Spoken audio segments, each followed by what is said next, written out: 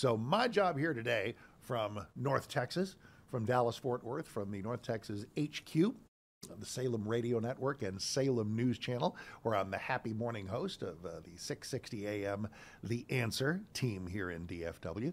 My job is to spend some time today with you, with some guests, with some audios, some clips, and sort of put our thumb on the pulse of where we are this morning. We are Wednesday morning, 2 weeks ago. I don't know about you, but I kind of still can't believe that it happened. And as I lay out some things with you and for you and in partnership with you, you know the phone number here in Hugh Hewitt land, 1-800-520-1234, 1-800-520-1234. We're going to be welcoming Matt Continetti coming up a little bit later on this hour, and the great Mary Catherine Ham, fresh off a Boffo engagement on Real Time with Bill Maher. I want to ask her about that. She'll be at the end of this hour. So between now, front half, we're a little bit wide open. I want to say hi to Dwayne. We can say hi to you at 1-800-520-1234. Once we get to the beginning of the next hour, though, I'm going to do a bit of a deep dive with all of y'all about all the Trump picks, about where we think they're all going, and obviously the vast majority of them are going to sail right through, and they absolutely deserve to. Even Pete Hegseth, I believe, is not going to be problematic. The Trump picks they're very Trumpian, which one could certainly expect them to be, meaning that in many cases they drip with the kind of authoritative, Freudian slip, they drip with the kind of authoritative competence and just the kind of, Barack Obama talked a good game about hope and change. We got hope, we got change. We got to have hope, and we're going to change. And I would always ask people, change from what to what? What kind of change are you even looking for? I would ask the Obama voter, and they could rarely really articulate that. We can, I can. We're looking at change from corruption to accountability, change from the left having a stranglehold on so many things to a populist-tinged conservatism running the show for a little while with delicious one-party rule, at least for 2 years. And that's what I called for. I said, listen, I called for it. I mean, it's what I talked about on the show. I said, listen, we've had a Democrat president, a Democrat Senate, a slim majority in the House. Give us all three legs of the stool. Give us the White House, give us the Senate, give us the House. We've been given those things now. And if we mess up, you can start firing us. The midterms start next week. I mean, people start running for 2026, at lunchtime today. So the next election is never really far away. But we've got such a deep hole to dig ourselves out of, and so many things that need doing. And some of them are distinctly political. Part of my joy at this result that we got to celebrate 2 weeks ago. And I'll never forget waking up, because I get up at 4 something to do my own show that starts at 7, and I start listening to Hugh, as all good Americans should. And his joy, his satisfaction, it isn't just a satisfaction based on yay for our side, yay Republicans, yay conservatives. Oh, that's part of it, to be sure. But some of it is because I'm an American, because I'm a human being. I want people in power who think that our country needs a border. I want people in power who know how many genders there are. And that sets us up for a transgender member of Congress, and we got a bathroom issue on Capitol Hill. We'll get to it.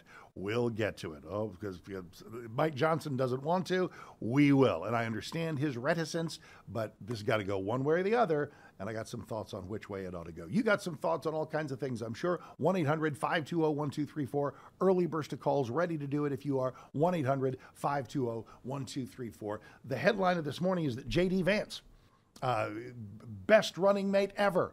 He just was. I mean, I put this to the test. I went looking at all the running mates. I mean, I loved Jack Kemp running with Bob Dole. Please, how do you not love that? But the way this worked out and the way he just fit into the puzzle just so beautifully, the magnificent J.D. Vance is going to hit Capitol Hill for some meetings between key GOP senators and, shall we say, certainly Matt Gaetz. It's going to be Matt Gaetz, Pete Hegseth, J.D. Vance, some key GOP senators. Oh, to be a fly on the wall. So your thoughts are welcome, 1-800-520-1234. Let me welcome the Monday and Friday host this week. Again, Ed Morrissey is tomorrow. Kurt Schlichter was yesterday. Always a joy. Producer Dwayne Patterson in the house. Dwayne, good morning. How you doing, man? Great, Mark. How are you? I am absolutely fantastic. It is always great to be with you guys. You did a great job Monday, and I know you'll wrap up the week on Friday. I was looking at some stories from 2016. Right. And this is November 20th. And the cabinet's about done. I mean, most of the big names are done. In 2016, Trump didn't have his first name out, the first nomination, until November 18th. Right, because what was going on then? We had this whole Trump-Russia thing going on, right? We had all this background stuff about election interference. And from the day after his election in 2016, his campaign, his transition team was besieged by the Washington elite class, right?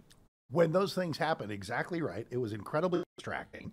Not only are those distractions not there anymore, 2016 and during his campaign in 2020, there was abject, not fear, but concern, reticence, hesitance to be pro-Trump. It exacted a toll on you at work, on the streets of Manhattan, or wherever you may live, especially in a blue city. It's not like that's gone, but there's something. It's different. It's suppressed. It is totally different. How do you see what that? Trump has done, and I've been making this case for about the last week or so, he has made being a Republican cool again. Whether it's the Trump dance at all the sports venues, he has made it okay to be a Republican. It's okay to be a conservative again. To a lot of young people, to Gen Z, it's okay to be conservative. In fact, it's kind of counterculture now to be a conservative. So Trump has kind of put the cool back in Republicans. And on the Trump dance, which NFL players are doing, college players are doing, soccer players are doing. Brett Favre was on Laura Ingraham night before last or something. She asked him, "Is the NFL going to outlaw the Trump dance?" Tell people they can't do that. The NFL has officially weighed in and said they are not going to outlaw the Trump dance. And the NFL has been the no fun league for a long time. Good for them for holding that stance.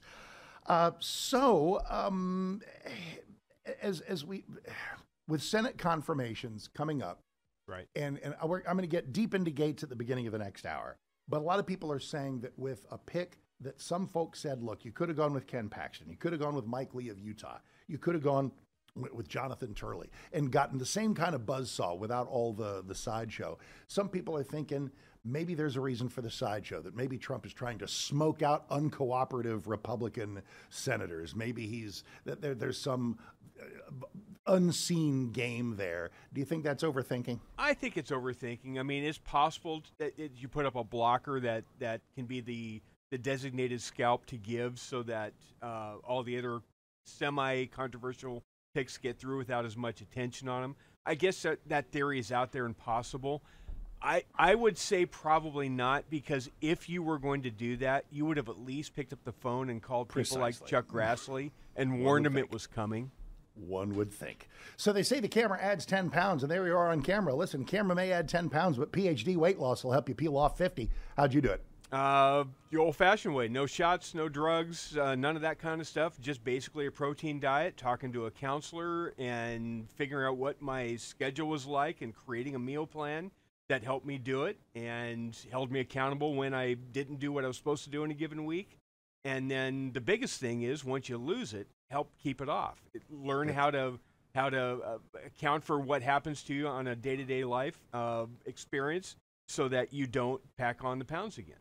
And there are lots of ways to lose weight, but keeping it off is the key. And tell them you heard about it on the Hugh Hewitt Show at PhDweightLoss.com. Or obviously you can call 864-644-1900. That's 864-644-1900. A pleasure to do that phone number dance with Dwayne.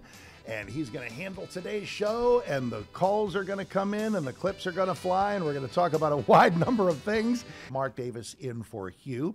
So what I've been doing on my local show each morning is waking up and telling everybody, hey, here's the latest addition to the Trump cabinet, because there's usually 2 or 3 or 4, and we've worked our way through the big ones and the not so big ones, but all of them are important. And the ones that I'm particularly intrigued about are the cabinet posts that probably shouldn't exist. They are the departments that I just don't think we need anymore, and that is education, commerce, and energy. My own former governor, Rick Perry, stood on you may remember this, it's the Rick Perry oops moment. He stood on a debate stage in 2012 and said, you know, there are 3 departments that we really don't need in government: commerce, education, and like other rivals started to try to help him out with what the other one might be. Well, it wound up, and he just went, oops, little brain fart. We all have them. And of course, the third one that he couldn't remember was the Department of Energy, which ironically, he wound up being secretary of in the Trump administration. You can't make this stuff up. The reason this is not to disparage the concept of energy and education and commerce. Those are important things. But do we need a big honking government department with thousands of employees overseeing all of those things? Commerce, what even really do they do? Energy, government has a role in energy policy, but does it need an entire cabinet post? And then we get to education. And there's part of our news overnight is that Linda McMahon, wife of Vince, WWE fame, but she's had quite the think tank and education activist. And she was a small business administration in Trump 1.0. So her resume is absolutely fine. And the thing that I love about her, which is a lot, but what Trump has said about her is that she is being named Secretary of Education, maybe to actually sunset that whole agency. She may be the steward of its demise as education is returned to where it absolutely should be, and that is with the states. Because way too long, the problem with the federal government having some kind of say over education is it takes decisions out of your school board, out of your state capital, puts them in Washington where there's just no reason for it to be. Want to see someplace else that's been deleterious to education policy? Get a load of Randy Weingarten. This is on News Nation with Leland Vittert, and she shares with us what she thinks kind of the problem with education is of late.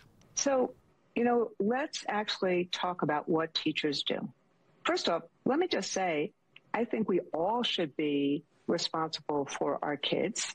And frankly, the things that we are suggesting to do are things that help kids graduate on time and graduate with careers. So if we were listened to a lot more, I think that we'd see the kind of results that you just talked about and that we see in other places in the world.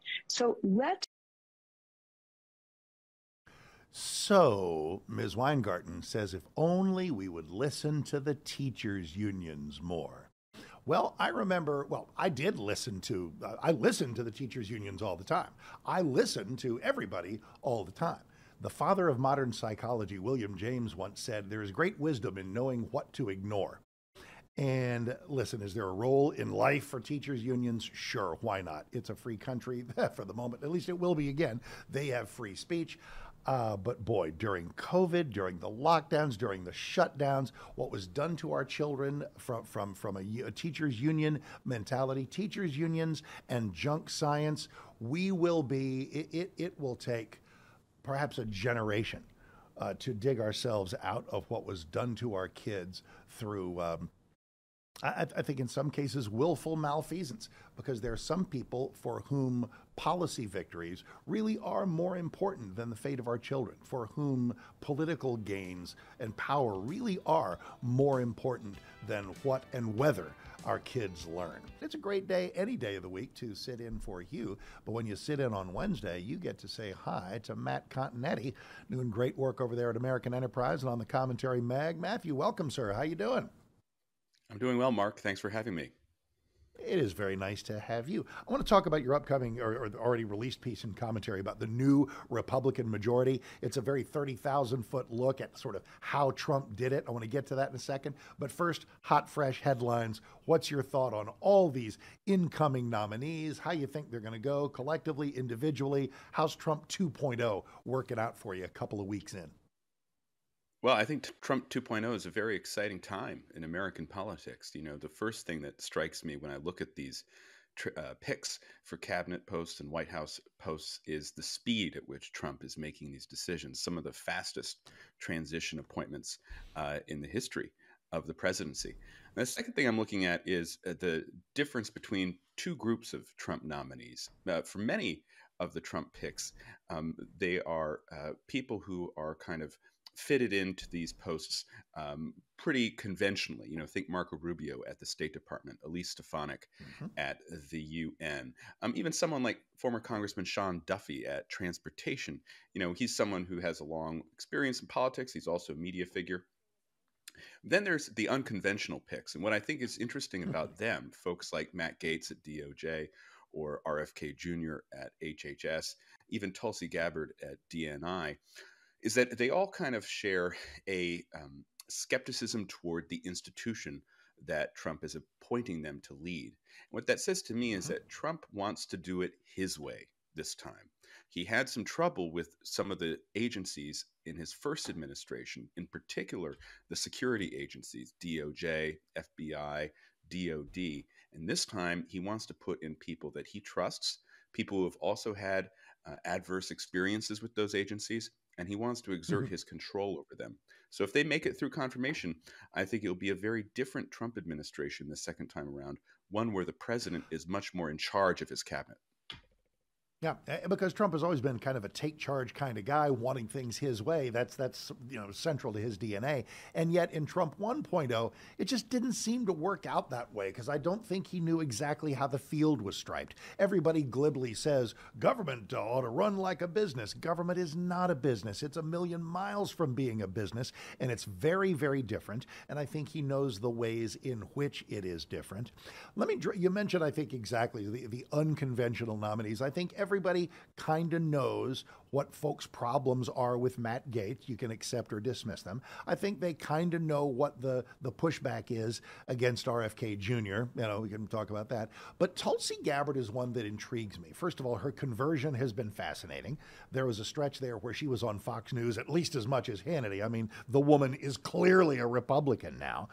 What do you think is the source of some people? I've two types I've heard of. People have looked back at things she was voting for when she was a member of Congress and stuff she was saying 10 years ago. She's clearly changed. Also, there's that pesky meeting with Assad in Syria. That seems to be a stain for some. What's fair, what's unfair in all of that? Well, Gabbard is a very interesting political figure. I mean, the first thing to say about her is that she is a critic of American foreign policy, and she's someone who has been critical of the foreign policies of bipartisan presidential administrations from the standpoint of non-intervention, foreign policy restraint. Someone who believes that American foreign policy has been aggressive and has often taken the side of figures like Assad or even Vladimir Putin to bring their perspective into the debate. At the same time, she's someone who's has experience in national security. I mean, serving in the National Guard and as a veteran. And she also is a critic of certain trends within the military and the culture in political correctness, for example, the rise of wokeism. What I think Trump is looking for with Tulsi Gabbard is someone who's going to provide a dissident view, a kind of alternative view to the foreign policy mainstream. And having that person as the director of national intelligence, I think, is also interesting because that job, it's not really a managerial job. It's more of a job of kind of organization, collating the different reports of all of the different intelligence agencies, and then presenting the consensus to the president. I think what Trump is looking for with Gabbard is someone who's not going to take the consensus at face value, someone who's going to push back. And that's, I think, helpful when Trump is making decisions because he's going to look for that unconventional viewpoint anyway. This way, Tulsi Gabbard will be a close and trusted advisor, but she's also going to have to face, I think, the counter arguments from very established and highly credentialed foreign policy types like Marco Rubio, like Mike Waltz at NSC, like Elise Stefanik, and like Pete Hegseth at DOD, who, he's an unconventional choice on his own, but he's someone whose foreign policy is much more in line, I think, with traditional Republican foreign policy than, say, Tulsi Gabbard is. Do you believe that whether it's Tulsi Gabbard and some national security view that she may hold, or RFK Jr. being pretty radically pro-abortion, or something else, the thing that I keep coming back to is every single one of these people now knows they're not some rogue free spirit. They are in a Trump administration, and every single view of theirs is going to be funneled through the world of Trump. And I just don't think I see a lot of conflict coming to you. Well, I think you're onto something there, Mark. I mean, I do believe that RFK Jr.'s views on abortion will come up in a Senate confirmation. I mean, remember, the Senate is controlled by Republicans, and even though Donald Trump has really changed the Republican Party's view on abortion, saying that it's a policy that should really be left to the states, there are many Republican senators who are passionately pro-life, and so I think they will ask RFK Jr. about it. And I believe that RFK Jr.'s answer will be very similar to what you just said, Mark, which is that, look, I've worked for President Trump. And I've always thought that people sometimes can go a little lean ahead of their skis in thinking that they are the policymakers or that they are somehow more important than President Trump is. And when that happens, it usually doesn't end well for the person who has kind of the big head. So I do think with this picks, these are people that Trump knows. They're people that Trump likes. They're all good communicators. They're all good on television. And they all share to varying degrees Trump's worldview. And so I think you'll have less freelancing in the second Trump administration, more of a sense that everyone is working to advance Donald Trump's agenda, not their own private agendas. The latest commentary mag piece from Matthew Continetti in the December 24 edition is called The New Republican Majority. You identify what happened, what didn't happen, why it happened. What do you think are the takeaways, the lessons of this remarkable campaign cycle? What's the big lesson of all of this? Absolutely. Well, I think the first big lesson is that Americans are extremely dissatisfied with the state of their nation. That when you look at the surveys that were conducted on election night, the surveys surrounding the election, you see that Americans are very dissatisfied with the direction that Joe Biden and Kamala Harris put the country on. And a corollary of that is that Americans desire change. For people who wanted change, and that was a majority of the electorate, they overwhelmingly voted for Donald Trump. And so with all of these controversial picks, I often say to people, look, Americans know what they're getting. Trump was president before. People understand his views on things. They were watching the rallies even while much of the mainstream media was caught up with the vibes and the joy of Kamala Harris's losing campaign.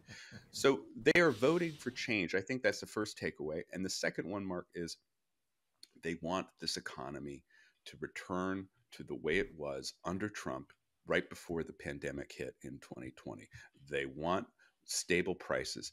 They want growing incomes, especially among working class Americans and minority Americans.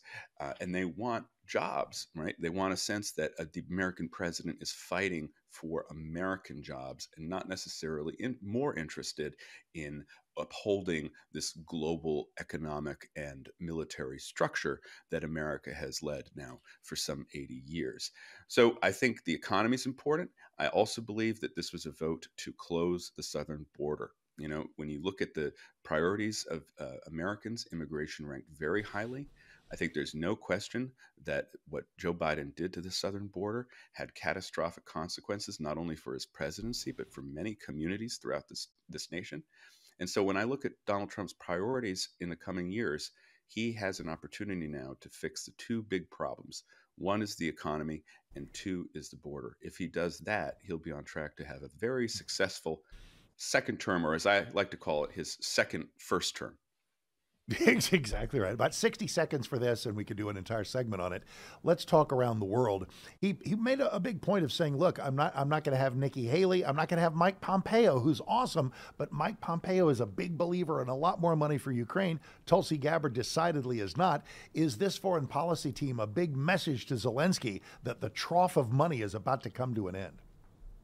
I do believe so. When you look at these foreign policy picks, including Waltz, including Stefanik, including Rubio, they all were very much skeptical or opposed to additional money for Ukraine this year. And so what that means is Trump wants to enter this end game in Ukraine with a free hand, with the maximum amount of maneuverability in order to say to both parties, not just Ukraine, but also Russia, that if we want this awful war to end, he will be willing to take steps to either disadvantage or advantage either party so we can restore something like the balance of power. So this is I think we're entering the end game of the Ukraine war. I don't know how it's going to turn out. It's very dangerous. No, Trump nor has do I. open hand. Yeah. Right.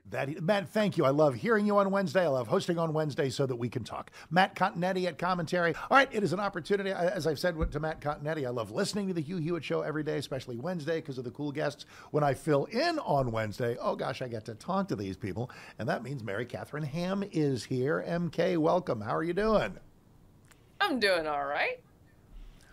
Fresh off a just stellar engagement on Real Time with Bill Maher. You did a super job. There's a moment I want to run by you, and then we're going to talk a little bit about elections, because you've been looking at how ridiculously long it's taking for things to happen and the absurdities of Pennsylvania. Bill Maher is on the Mount Rushmore of fairly reasonable people who still consider themselves Democrats. He was so contorted about this. He didn't concede. This is a danger to democracy. I wanted to rise up on behalf of tens of millions of voters and say, of course he still feels like he got screwed in 2020. He probably did to some degree. The good news is with his return, that all blissfully seems not to matter. How did that all strike you there in the studio? Yeah, I mean, the thing that bothers me is that as I told him, part of democracy is listening to voters. Right? And Democrats put to voters whether January 6th was the end of the world, whether it was 9/11, whether it was the only thing that matters. And voters said, no, it's not the only thing that matters. The problem is they put it up against voters' regular lives, and voters notice that Democrats actually engage in election denialism as they're doing in Pennsylvania right now, where Bob Casey, I think, has yet to concede. And as Bill Maher noted, he said, hey, if Trump had not won, we'd be in Pennsylvania looking for phantom votes that were going to show up at some point. And I said, funny you should say that, because let me tell you about what they're doing in Pennsylvania right now. And that's what he said. Nobody cares about Bob Casey. He said, everybody cares about Bob Casey. Everybody cares about the McCormick Senate seat. It's crazy that it took this long. It's crazy that it took Josh Shapiro, another supposedly reasonable Democrat, that long to cry foul. And there are still votes 2 weeks. We're still counting votes in California. How does this happen? It's so disgraceful. So the thing that should motivate California to do better next time is that Trump got an incredible narrative for 2 weeks about his substantial win, which remains substantial. But if they had counted their votes quickly, it would not have been the same story for the last 2 weeks. But they created that because they decided they were going to take 2 weeks to count votes. And I don't know how anyone there can have confidence in what they're doing. Make America Florida again. I mean, we got to just get everybody counting votes on night one. It's ridiculous. All right, couple of minutes. Let's do something we could do a couple of hours on. I've already talked about Matt Gaetz. I've talked about the cabinet. I've done this. I've done that. You are a conservative. You are a woman. You, however, have a heart and want people treated with dignity. Me too on all the above. We have a trans congressperson, Sarah McBride.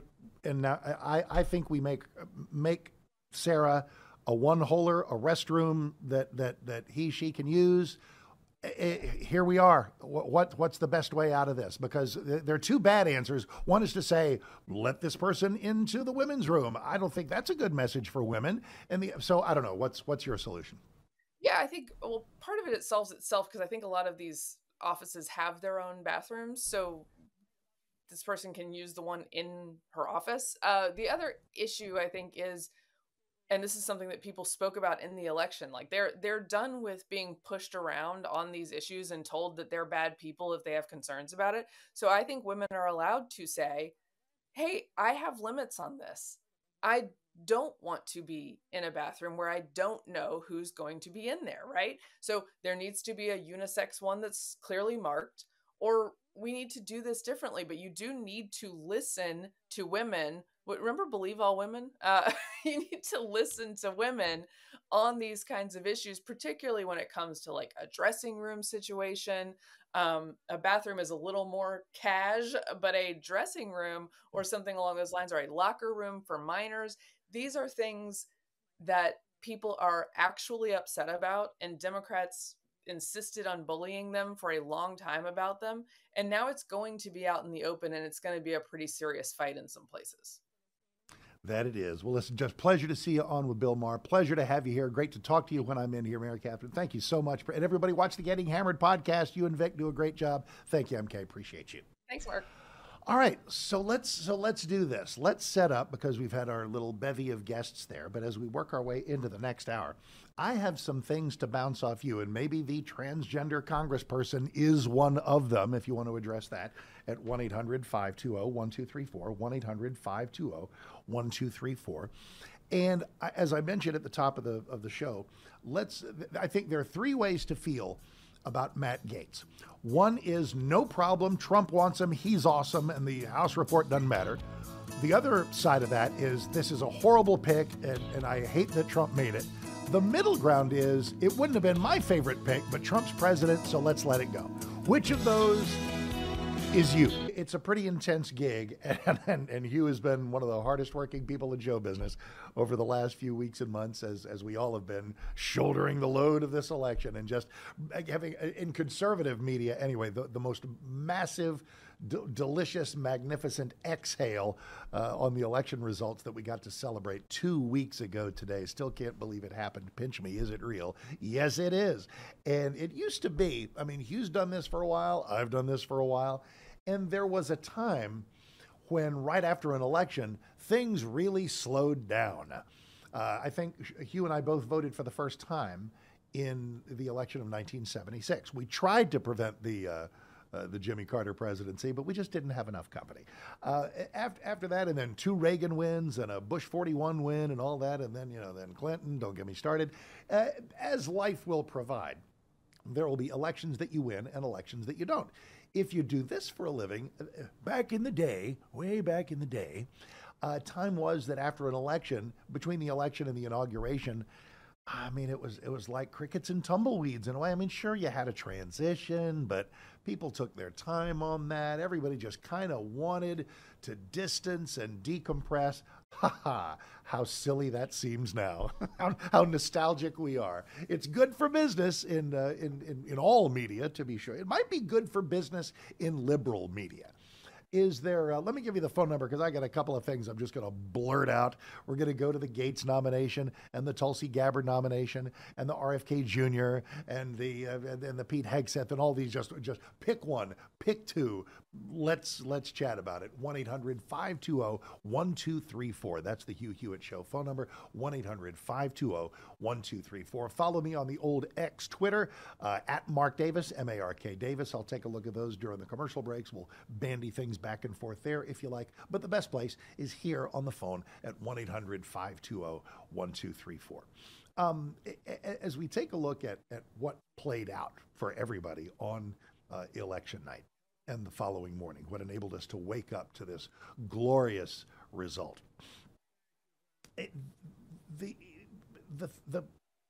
One of the first things that people wanted to know, that I wanted to know, is how would the haters react? How would the people who have spent a long time telling us that he is Hitler, that he's a fascist, that he is injurious to democracy itself, once he won, if he won, and now that he has won, what would those people do? True to form, some of them, I guess, continue to believe that he's Hitler. In fact, when we talk about media bias, and I've been talking about media bias for a really long time, my career, I mean, I've been doing talk shows since 1982. And that was when, at like the age of 25, I started to notice, hey, reporters don't like Reagan. What's up with that? I mean, they're entitled to like or not like whomever they wish, but it seems to be creeping its way into their news stories. What's that about? Well, that, of course, was advocacy journalism at not its birth. I mean, Walter Cronkite was not as down the middle as everybody believes, but that's when it really grew noxious. And then you get to the Clinton era, and you had your Dan Rathers and your Peter Jenningses and your Bryant Gumbels just so clearly in the tank for Clinton and other Democrats. And by then I'd been doing talk shows for a decade or more. It's like it's baked in. This is what they do. Bias is terrible. Bias is dishonest. Bias is corrupt. But in this election season, what we've been through this time, with this shallow society that we have now, so many 22-year-olds with their faces just buried in TikTok and never getting out of their own bubble. If we have a culture, and I don't even just mean MSNBC, about which I'll dwell here in a moment, but so many sources of opinion, and we're not growing young people the way we used to. You know, not that everybody needs to be like me, but I read a paper every once in a while. I consumed things that I didn't agree with in order to assess my own views and understand how other people thought. That's gone the way of the dinosaur. We have countless young people, maybe your sons and daughters, who believe that if you voted for Trump, you are okay with Hitler. And that's tough around Thanksgiving, you could say. I've noticed that there's some healing, and I'm very pleased about that. But after the election on Tuesday, Wednesday, Thursday, Friday of election week, I was just awash in stories of people who said, my kids have disowned me, or the friends and family relationships have been just completely crushed against the curb because they think that I am a fascist. They think that I'm okay with Hitler. And the reason these people believe that, number one, they're idiots, but number two, there is an entire culture that said this for over a year. And that brings us to Joe and Mika. Morning Joe, Mourning, as the spelling might go lately. It's a weird track for them. They, in 2015 and 16, had Trump on all the time. They were having a great time. Maybe they didn't think he would win. Maybe they didn't think they'd be accessories to his 2016 victory. I don't know. But after he won, and then, of course, after he ran for re-election in 2020, they savaged him for years. They were part of the contingent that said that he's Hitler, part of the contingent that said that he's a fascist, part of the contingent that said that he is a threat to democracy itself. And now they're fresh back from having visited him at Mar-a-Lago. Isn't that lovely?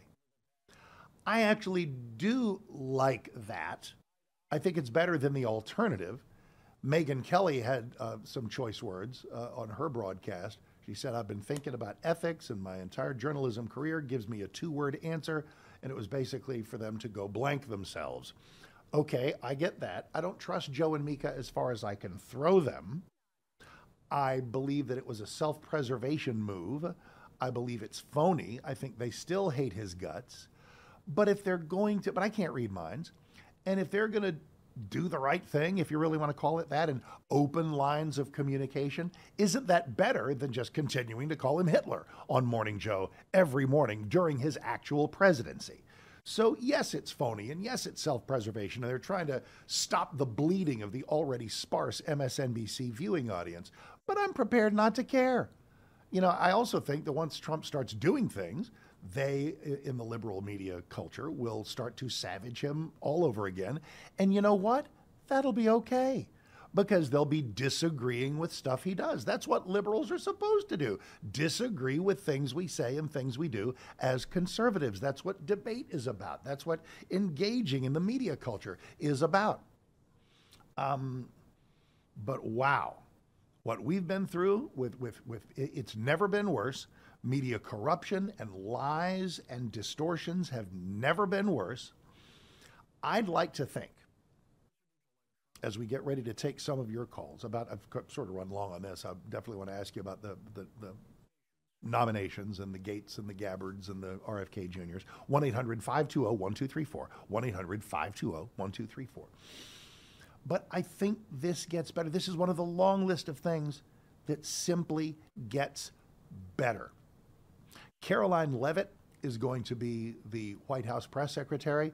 Boy, that's an upgrade at that position. I sometimes felt sorry for Karine Jean-Pierre. I mean, not much, because she willfully looked into that binder and spread its lies across the land. But any press secretary, they're not just up there riffing out of their own head and their own heart. They are the mouthpiece, the literal mouthpiece of whatever administration they serve. Caroline Leavitt will be unburdened by what has come before. A dishonest administration that had to lie to you daily and misrepresent things daily. Caroline Leavitt is the youngest White House press secretary ever. My favorite White House press secretary is probably Tony Snow. The bar is set high. I think she is going to be absolutely magnificent in this gig. And it's just one of a bunch of things that get better, that aren't just political stuff that I think are getting better because I'm a Republican or I'm a conservative or I have a talk show, but they're better because it's better to have a border. It's better to have a functioning economy. It's better to know how many genders there are. It's better to make America healthy again. It's better to have a strong foreign policy. And it's better to have honest media and speak some truth to their dishonesty, because that dishonesty is not going away. All righty, 1-800-520-1234, 1-800-520-1234. I believe there are three ways you can feel. And listen, we're about to go to calls on all kinds of things. Trump 2.0, how's the transition going?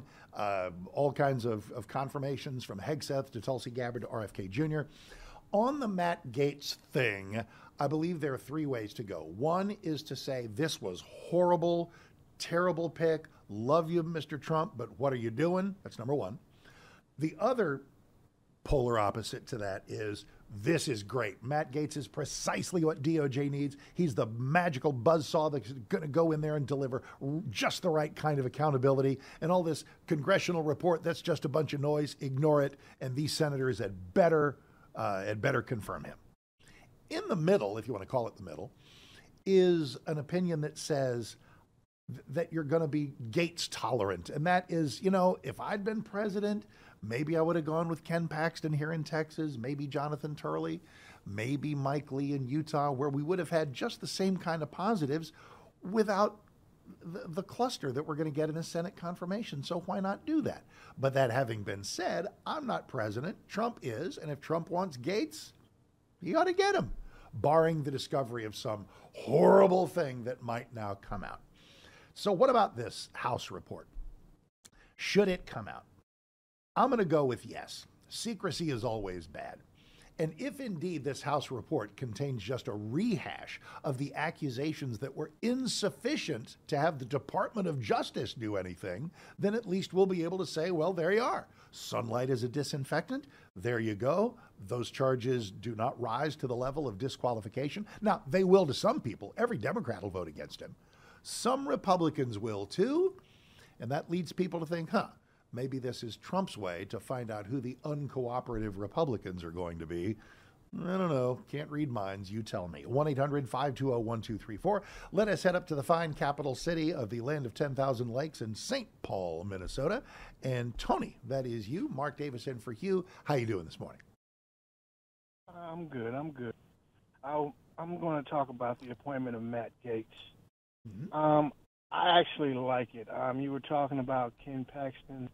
He's a very good pick too, but he makes a lot of mistakes.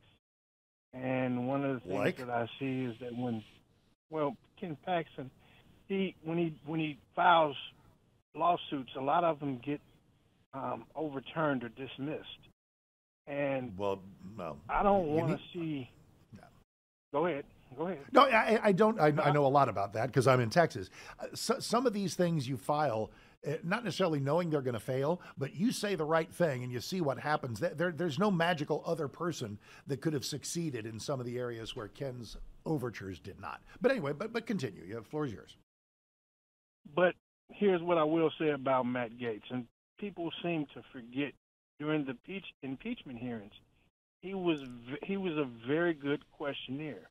He was a very good. He brought common sense and made things make sense in his questioning of witnesses and just the way he went about his business.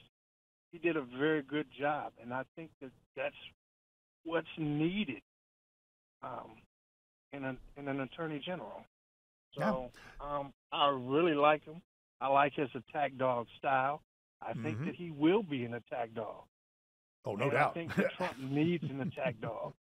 No because doubt. If he doesn't have an attack dog, they'll come after him again. Tony, beautifully put, and thank you. I don't think there's any doubting Matt Gaetz' skill set for this gig. I think there are two things that are an impediment to people liking him. One is the pesky allegations, and the other is the whole Kevin McCarthy chapter. Alrighty, our phone number to talk about things, because there's plenty to talk about, is 1-800-520-1234, 1-800-520-1234. We are in Washington, PA. Pete, Keystone State. Mark Davis in for you. How you doing, sir? Good morning, Mark. Thank you for taking my call. Howdy. I'd like to talk about the deportation of illegal immigrants, if I may. Yes, sir. You surely may. In my opinion, rounding up and deporting 20 million or whatever the number is, illegal immigrants will be a figurative bloodbath. And why? Well, because for starters and foremost, of which the sanctuary cities. And in my opinion, there's an easy way of avoiding it. All right. Well, and specifically with the sanctuary cities. I would advocate that Tom Homan simply announce that the government will offer every illegal immigrant $250 and free bus fare to the nearest sanctuary city. Flood the sanctuary cities. There's something very... cities. Yep. There's something very Greg Abbott about that. Exactly. Look at what happened to Martha Vineyards with 50 Absolutely. Absolutely. When there is something remarkable when the sanctuary cities, sanctuary states find themselves flooded with the product of their policies, it's amazing how eyes get opened. Pete, thank you. Appreciate it very much. I think, not a bad idea, was what Governor Abbott did a political theater? Was it kind of a stunt? Yes. And it was awesome. I mean, I don't say stunt derisively. I don't say political theater derisively.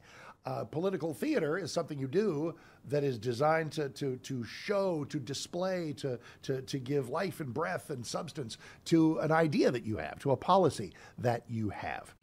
And from Martha's Vineyard to dropping some folks off at Kamala's house up at Observatory Circle, to sending them to Colorado and various other places, New York City, all these folks looked and said, whoa. And then they went to the federal government. They went to Joe Biden's federal government and said, we need help. We need help.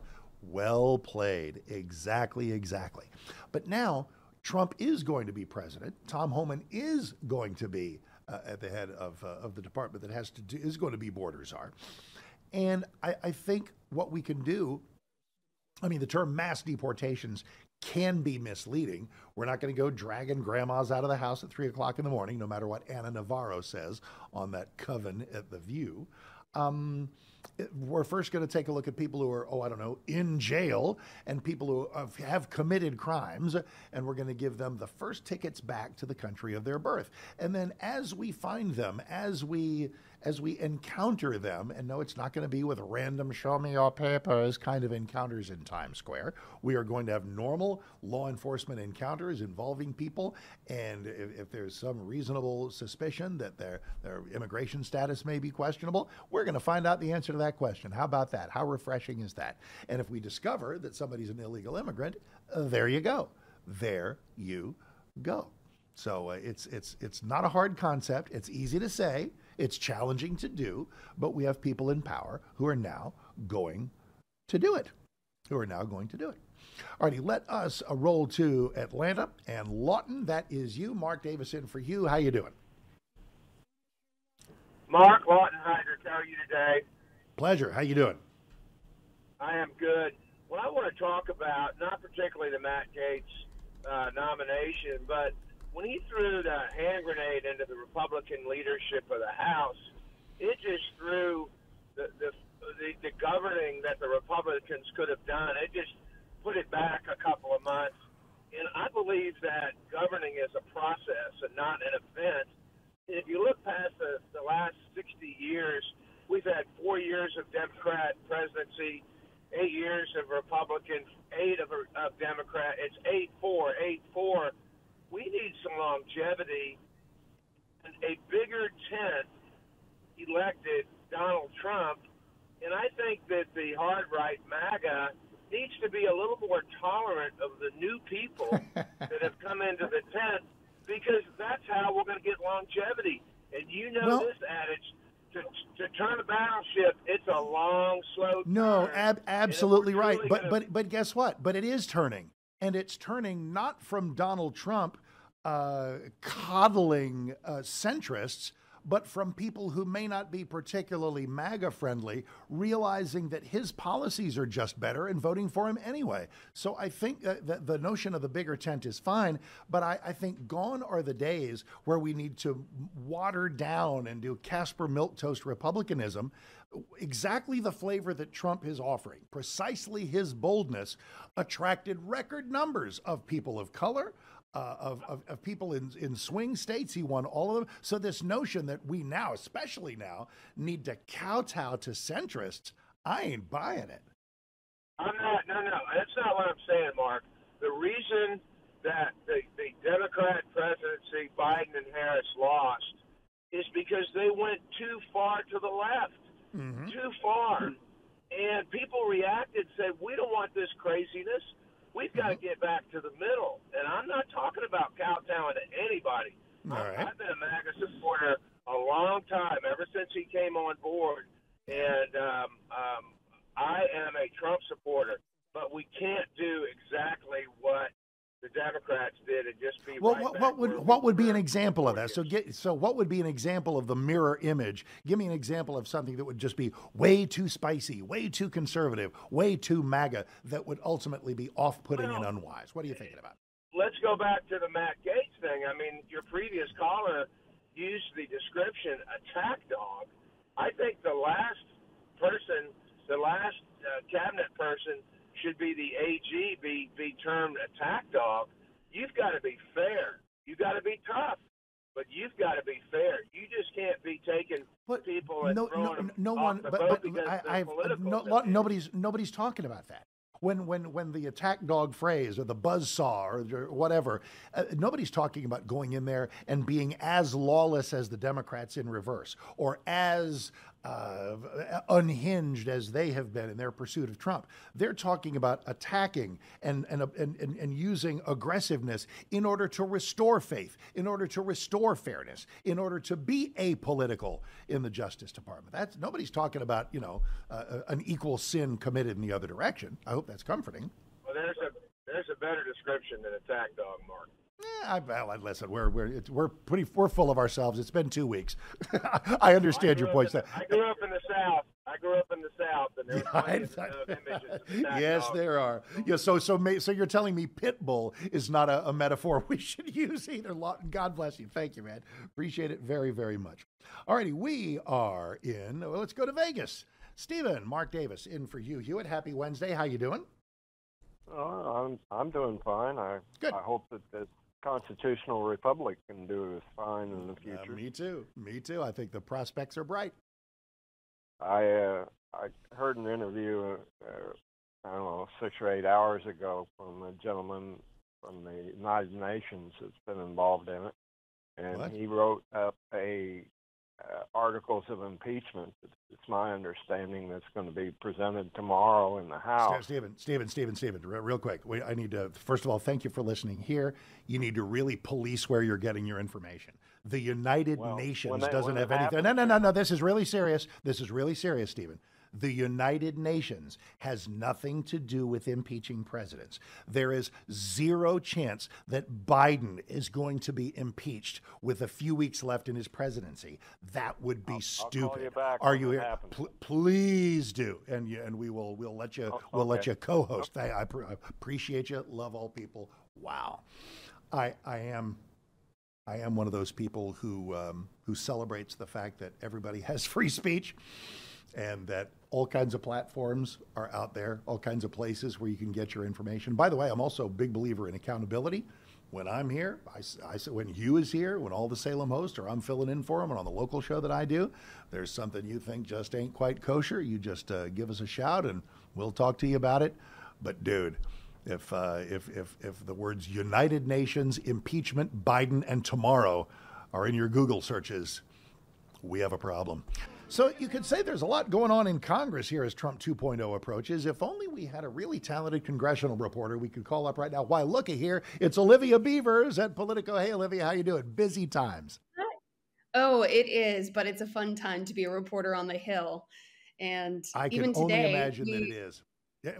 Go ahead. Even today, Do me just real quick first. Yeah, tell me about the ethics committee. Didn't mean to step on you. Sorry. This ethics committee is going to do something with the Gates report. What are they going to do?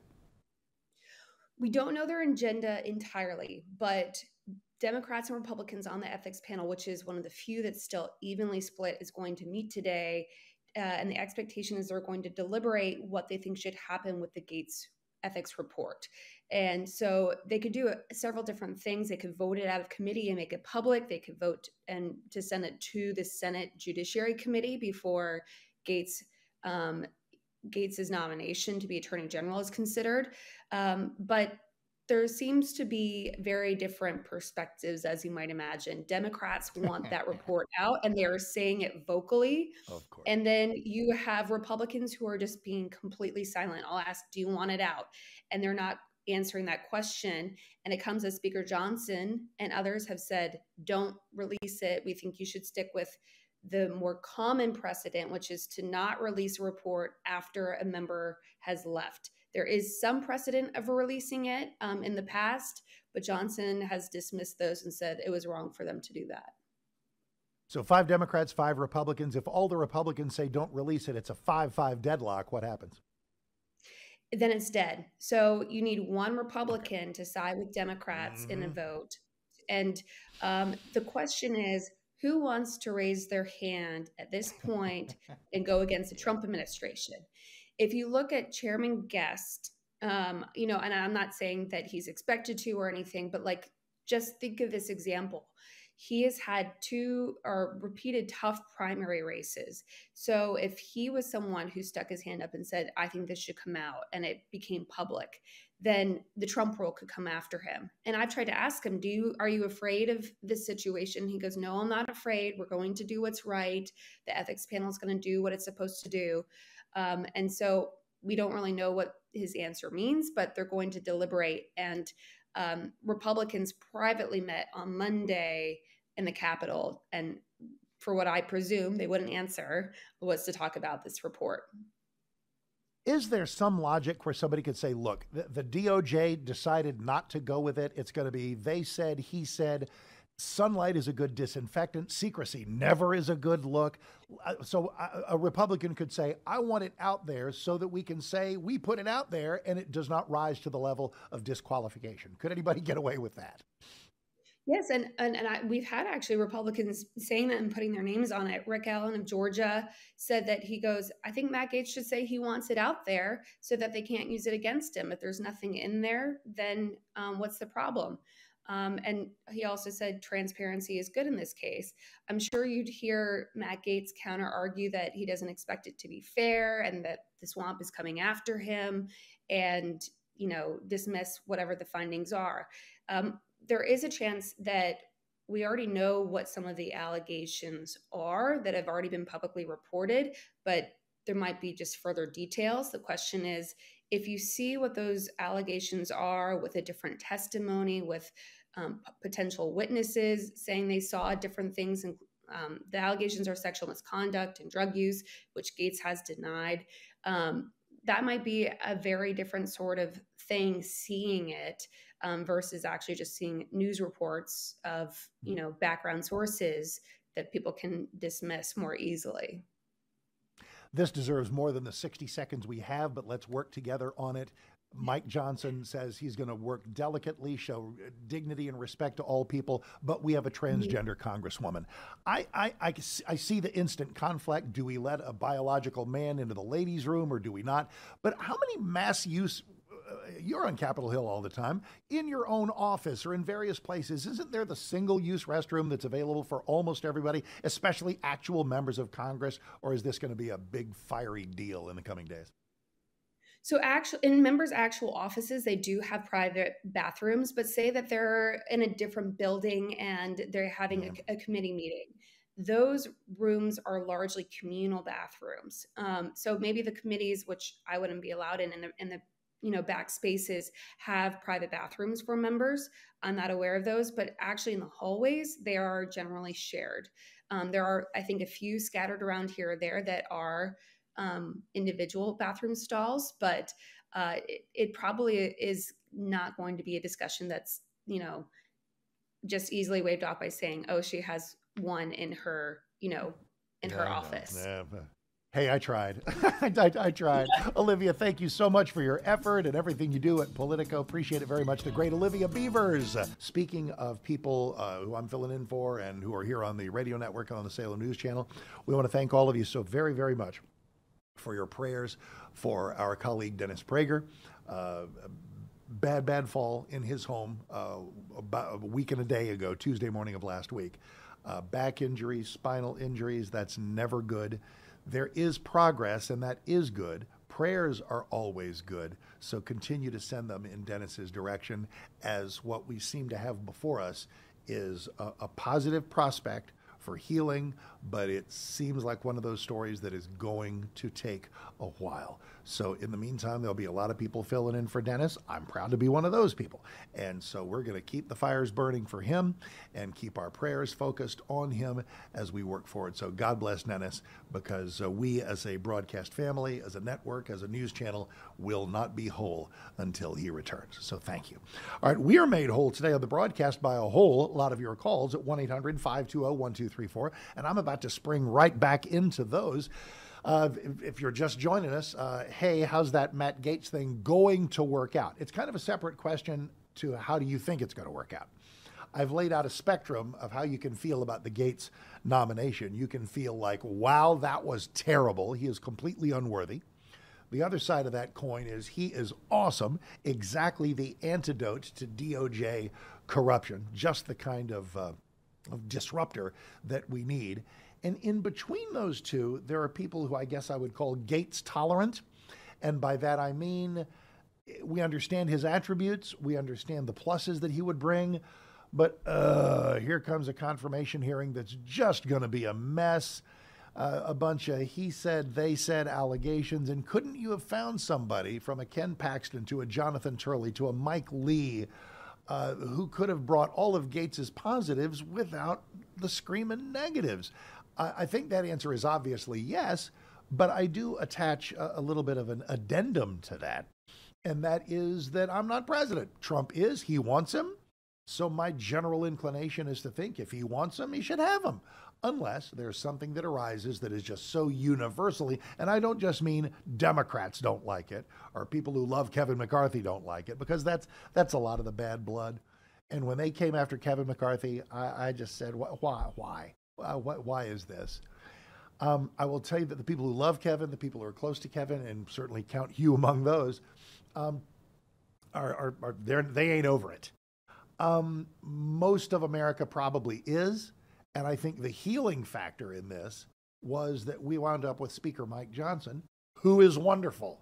So I think most folks are just thinking, okay, do we have a good, solid speaker? Especially now, it seems that we do. So anyway, those, I guess, are the three general ways to feel about Matt Gaetz. Which one are you? 1-800-520-1234. I did bring up with Olivia Beavers at Politico, we have a trans member of Congress, so wow, who thought that wasn't going to come with some attached talk show topics? And gee, shocker, they are bathroom related. Where does Sarah McBride go to the John? There's no easy choice. The best choice is at a single-use restroom of the type that are everywhere. I mean, almost every restaurant that I go to now, I mean, one of my favorite restaurants has a thing that has a man, woman logo, a space alien. They said, basically, we don't care what you are, just wash your hands. And it's a single-use restroom, so it truly doesn't matter who's in there because you're not going to run into anybody in there. It's a single-use restroom. But as Olivia pointed out, outside some hearings and some, and listen, I don't know, the members have to use the same restrooms that the rest of us do as we're just trolling the halls of Congress. But if at some point a member of Congress needs to go into a big old bathroom where there's a whole lot of people, here are the choices, and neither one of them will satisfy everyone. One, we let a biological man into the ladies' room. That's a deal breaker for me, but I'm a dude. It's also a deal breaker for Nancy Mace, who has said, I don't want to be in the bathroom with a biological man. Now, I don't think that anybody thinks that Sarah McBride is going to attack or molest anybody. However, this is, sort of a nose in the tent. If we do it here, the argument can be made for biological men in ladies' rooms everywhere, and that's a deal breaker for many people. And I got to tell you, it's a deal breaker for me. The other, and for Nancy Mace, and she's getting death threats from this. The other choice is to make her use there's the pronoun, make Sarah use the men's room, which while it honors science and speaks to truth, because Sarah McBride is a man, it just seems the optics in America 2024 are not great. And listen, there are a lot of people. I'm sitting there looking at various Twitter accounts. Matt Walsh, the always entertaining and always bold Matt Walsh, who says, "Listen, you can cosplay as a woman all you want, but it's just not. It's not women's problem. It's that maybe what you need to do is show some respect for actual women, and not bring your whole set of circumstances into their restroom." So what do you want to do? Just what do you want to do? How do you solve this? 1-800-520-1234. Is there anything else? There, of course there is. There's Tulsi Gabbard. There's Pete Hegseth. There's so many nominations. And Linda McMahon at Education. She was a Trump transition co-chair. She was SBA Small Business Administration administrator during Trump's first term. You might have noticed that she and Vince founded the WWE. So thanks, Linda, for The Rock and Hulk Hogan. She was appointed. But what about education? What about education? She was appointed to the Connecticut Board of Education in 2009. She's on the board of a university. She was a former candidate to represent Connecticut in the United States Senate. So from education to government, Linda McMahon absolutely has a resume that speaks to a deserving post as Secretary of Education, maybe our last Secretary of Education. Wouldn't that be something? And I think that'd be wonderful. I don't think we need secretaries of education, energy, or commerce. Trump is offering them up, and that's great, but maybe these are things we don't need to have cabinet posts for anymore. So with that, let's hop to your calls, 1-800-520-1234. We are in East Tennessee. Ricardo, Mark Davis in for Hugh. How are you? Welcome and happy Wednesday. Hey, Mark, thanks for letting me in. Doing a great job. I love when you're in here. Thank you. I told Dennis when he drained the pool not to take the skateboard in there, but he doesn't listen. So all joking aside, get better, Dennis. We're praying for you. But hey, I got two quick words before I drop the Matt Gaetz info on you. One is accomplishments. Those are accomplishments that have bad results that are talked about like they're good results. So thank God we didn't have 4 years of accomplishments. Correct. And the other one is Warvana. Warvana is the state of bliss that people like Liz Cheney and Chuck Schumer stay in when we're involved in foreign money laundering schemes to enrich their families. I mean, foreign conflicts of interest to protect America. Yes, sir. So, good material. Warvana. Good material. Right on, baby. So let's get into Matt Gaetz. No, I don't think this report should come out because I'm still hearing about Russian hookers from the normie norms out here. I know. What happens is that they're going to make whatever lies are in that report, they're going to make that Matt Gaetz true to their party. And no matter what you hear about Matt Gaetz, they're going to be like, Yeah, but he likes kids and puppies. And so, you know, you can't win in that situation. Just don't release it, in my opinion. I think you can, except I think you can win. Listen, your point is thoroughly worthy.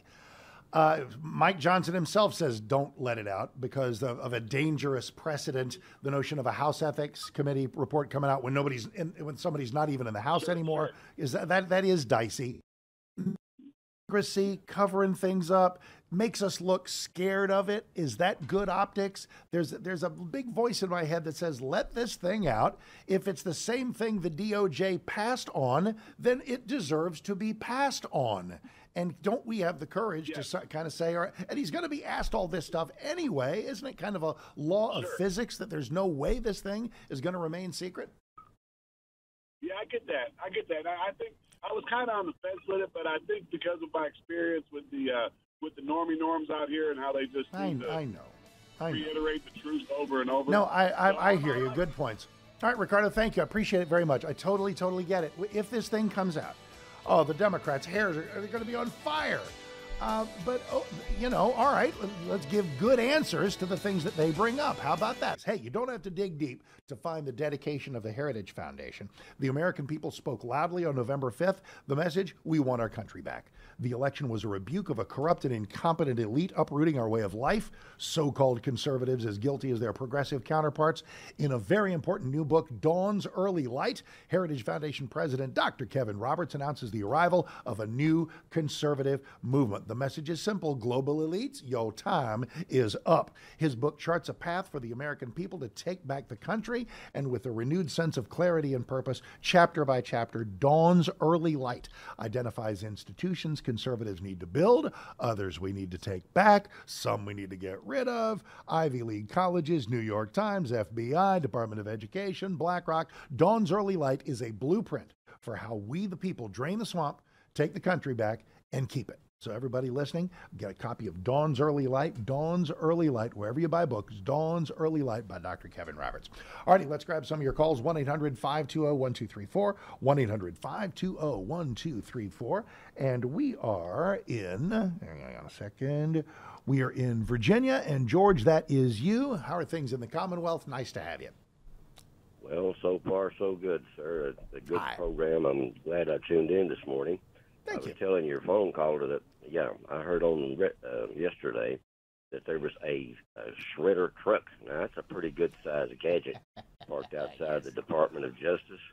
And I was telling your phone caller what I would like to see, and I'm going to bet my last breath that I won't see is somebody come up with a injunction and say, hold on, boys, wait a minute here, don't be doing this.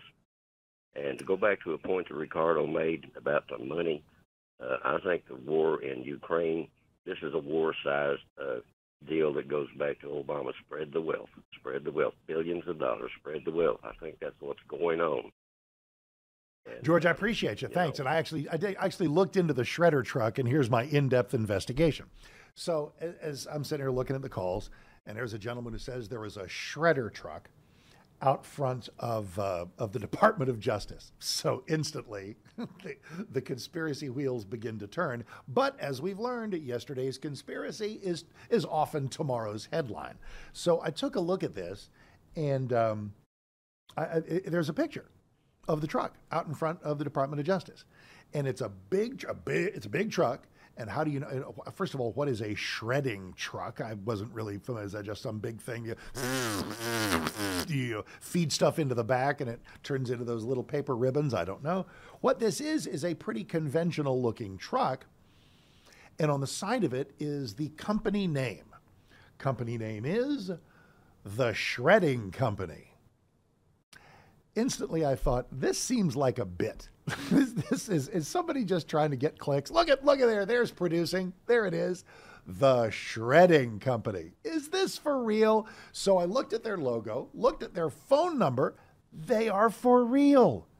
The Shredding Company operates out of Mount Airy, Maryland, west of Baltimore. So now the question becomes, if you are looking to shred things at the Department of Justice, isn't there a more local company you could find? What exactly are these people doing in front of the Justice Department?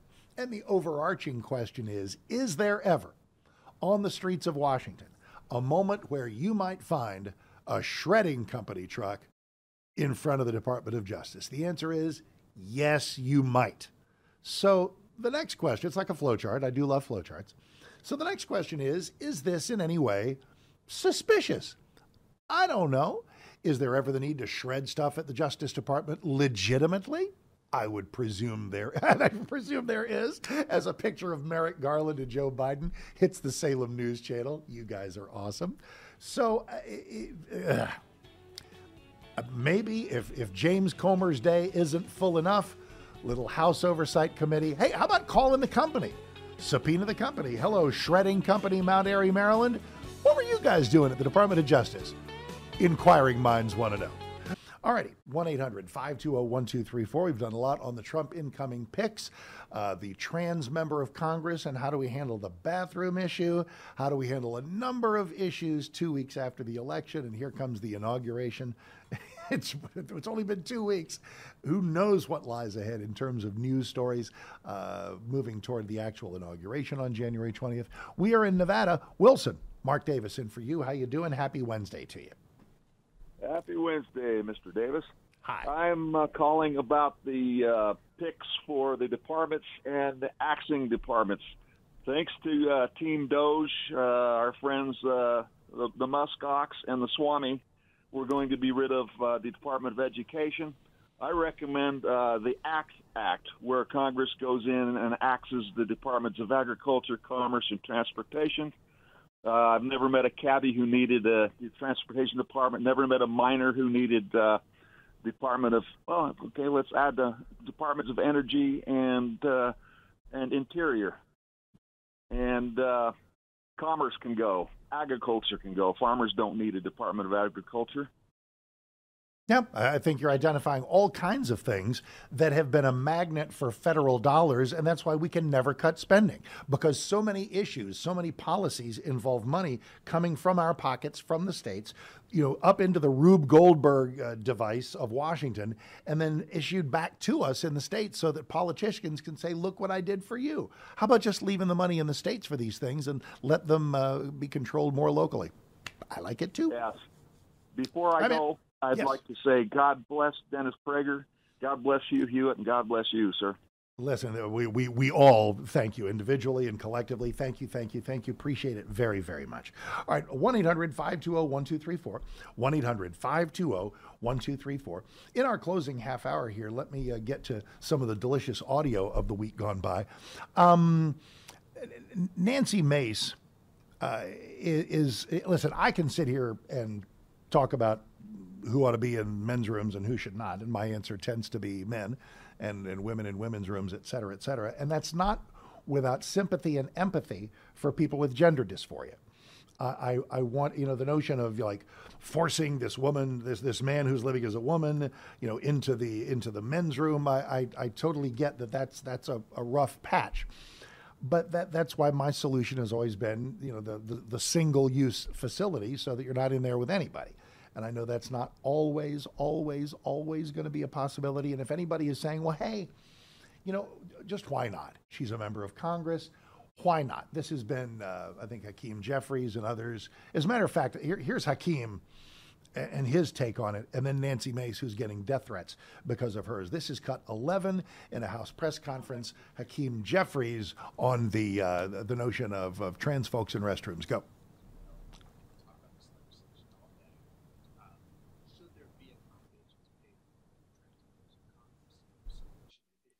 As Catherine Clark indicated, the notion that this incoming small House Republican conference majority is beginning to transition to the new Congress by bullying a member of Congress. This is what we're doing? This is the lesson that you've drawn?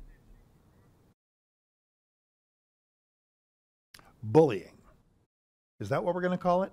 Is that what we're going to call women who say, I don't want a biological man in the restroom with me? And if we stipulate that Sarah McBride does not particularly pose a threat, a palpable danger to members to women in the ladies' room, She doesn't, but the precedent is one worth noticing. Nancy Mace has. This is cut 13. Nancy Mace, who again is getting death threats for standing up for a woman's right to privacy and not running across a biological man in the restroom. Nancy. This effort in response to Congresswoman McBride's coming to Congress? Yes, and absolutely, and then some. I'm not going to stand for a man, if someone with a penis is in the women's locker room, that's not okay.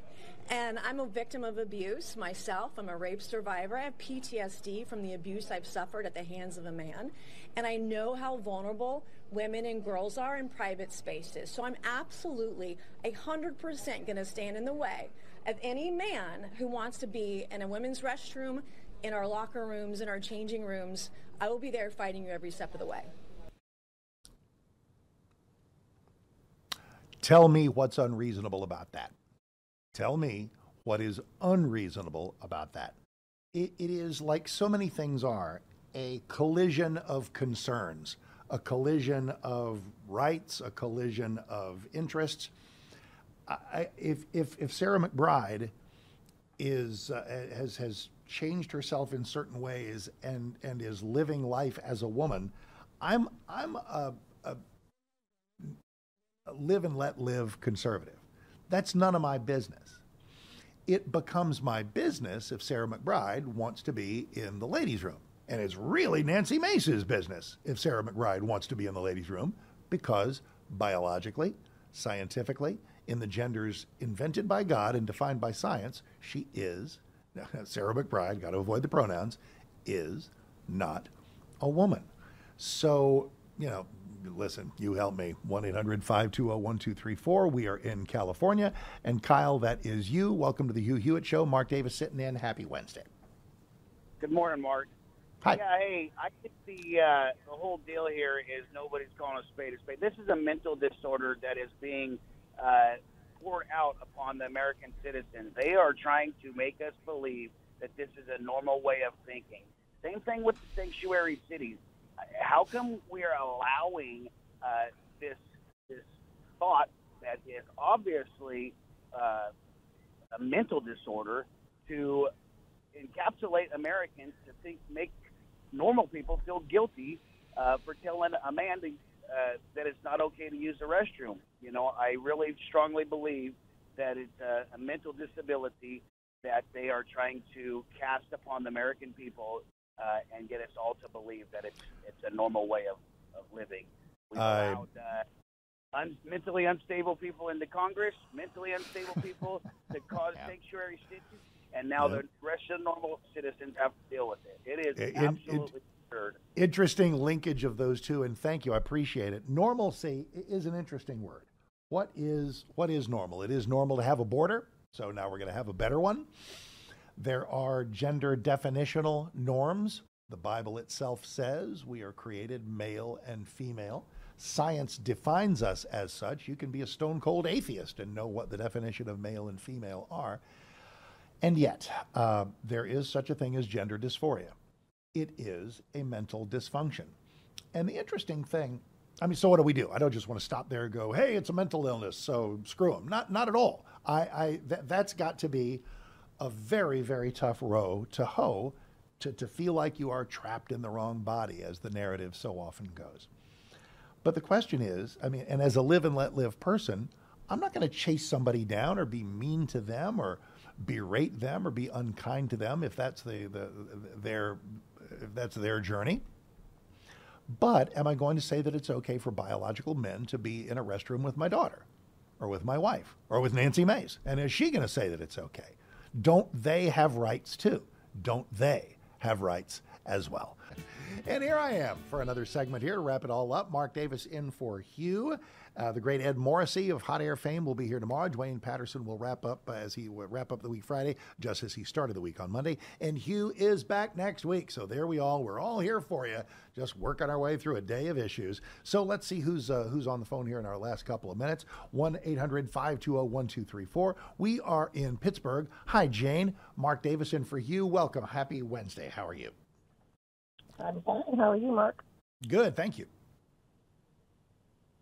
I just wanted to comment on the restroom situation. I think we should make ladies' restrooms for biological women and make men's restrooms unisex. Then there's no architectural changes involved. Oh, so okay, gotcha. So interesting. So that would mean that women were no longer presented with biological males, Right. but men might be presented with biological women who are looking to be the Chaz Bono model, if we will. Or just because it's convenient, whatever. Well, yeah, but convenience isn't maybe necessarily always the guiding the guiding force. And so, where would Sarah McBride go? I mean, where would because we're not going to let her. So where would Sarah McBride, a trans woman, go? She'd have to go to the unisex restroom. Well, okay, Because gotcha. that's That's for sort of but okay. Well, there's a way in which this works, and thank you. And I guess it's just restaurants or clubs or something. There's such a thing as the unisex bathroom, but it tends to be you go in there and there's like, and I guess this is what she means, like 10 stalls. Everybody has a stall. It's like 10 individual restrooms, so you're not coming face to face or whatever to whatever with somebody who's gender dysphoric. Maybe so. I want to play ball with a solution that honors the definition of gender, that respects Nancy Mace's right and any woman's right not to be confronted with a biological man in close quarters in a restroom, or especially a locker room. And here's the thing: there's no such thing as a unisex locker room. Everybody's out there with everything just out there, and there you go. So at some point, this is something that has to have a solution. There's no solution that's easy, but I'm always going to opt for the solution that honors the definition of gender invented by God and defined by science. I think that's just a good place to settle it. We are in San Antonio. Jack, Mark Davis, how you doing? In for Hugh Hewitt. Welcome. Happy Wednesday. Happy Wednesday to you, Sue. How you doing? I'm wondering, maybe Republicans need to ask these Democrat governors, are you planning to do what Democrats did 150 years ago against another popular Republican president? Start a new confederacy instead of exploiting slaves, of exploiting illegal aliens, not for their labor, but for their votes. Yeah, exploitation is the key word of late, and I think the reason a lot of Hispanics drifted over in the Republican direction, same reason a lot of black folks drifted over in the Republican direction, is they felt that the Democrat Party took them for granted. I don't know if they necessarily felt full-on exploited, but they certainly felt taken for granted. All right, final burst of audio or video, as the case may be. Captain Kirk on with Bill Maher. William Shatner is a force of nature. Is he 93? Is he 94 yet? It's amazing. I've been a fan forever and ever and ever. And here's a little stretch of him on Bill Maher that got Admiral Kirk in some trouble. Take a look. I don't know why the Democrats lost. I don't understand why the Democrats lost. Well, people will be writing books about it for years, many reasons. Part of it was,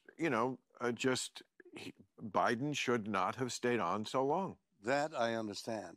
But inflation, prices have come down, the economy is good. I don't know why they voted against her. Well, against the party. I certainly could go on and on about that. But basically, she was not a great candidate, let's be honest. When they asked... Why isn't she a great candidate? She combined several trends of thought here. Black, woman... That's not a candidate. Those are... that's identity politics. That's one of the Democrats' those are elements. Yes, those are elements that don't matter a lick. And the economy getting a smidge better for the last 10 minutes doesn't mean that the last 4 years have been great. I actually tweeted a reply to William Shatner. I said, Bill, you're great. Don't worry about it. You're catching all kinds of heat. People didn't want to buy what she was selling, and she was a terrible candidate. Sometimes that happens.